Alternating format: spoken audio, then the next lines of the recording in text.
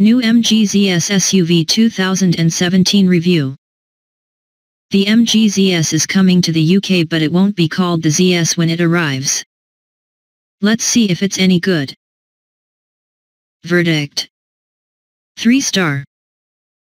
On first impressions, the MG ZS is shaping up to be a commendable addition to the crossover market. It prioritizes comfort over dynamic prowess, and for a car destined for urban life, that's a wise move. Its success hinges on getting the pricing right and attractive PCP offers. If MG can bring the ZS to market packed with kit while undercutting all of its rivals as it has promised, the rest of the package will be difficult to ignore for cost-conscious buyers. Before MG gets to the exciting business of launching an all-electric sports car, it first needs to deal with the bread and butter of any mainstream product range: crossovers and SUVs. The ZS name has yet to be confirmed, but this compact SUV is MG's take on the Nissan Juke and Peugeot 2008.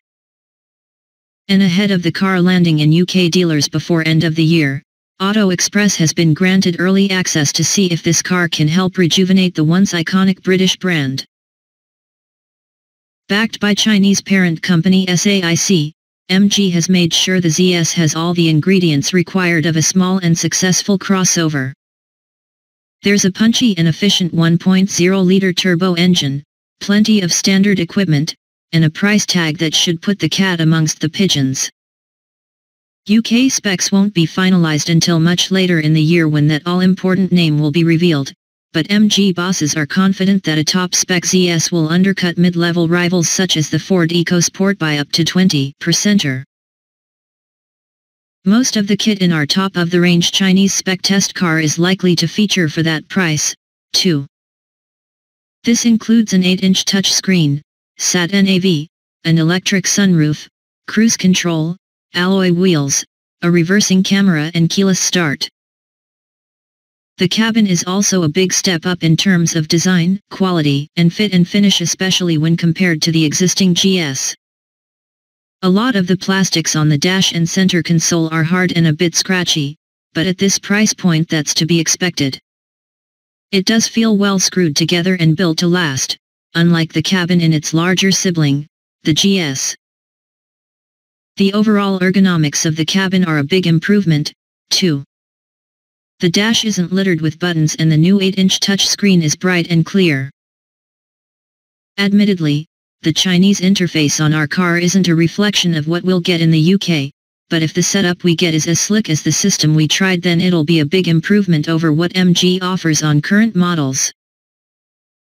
Under the bonnet, MG's new 1.0-liter 3-cylinder turbo provides the shove. It develops 124 bhp and 170 Nm of torque, but being paired with a sluggish 6-speed auto doesn't flatter what is otherwise a punchy and smooth engine. We expect a manual to be offered as standard when the car goes on sale in Britain. Our time with the ZS was short and restricted to SAIC's proving ground outside of Shanghai, China. But one thing that immediately stands out is the ZS's comfort-based setup. It hangs on well through fast changes in direction, but there's a lot of body roll to go with that. On the flip side, that does mean a soft and compliant ride, so the ZS should fare well in urban environments where it will probably spend most of its time. The ZS also squares up to its rivals pretty well when it comes to practicality. The wheelbase is around 80 mm longer than that on a Nissan Juke, meaning rear passenger room is much more generous.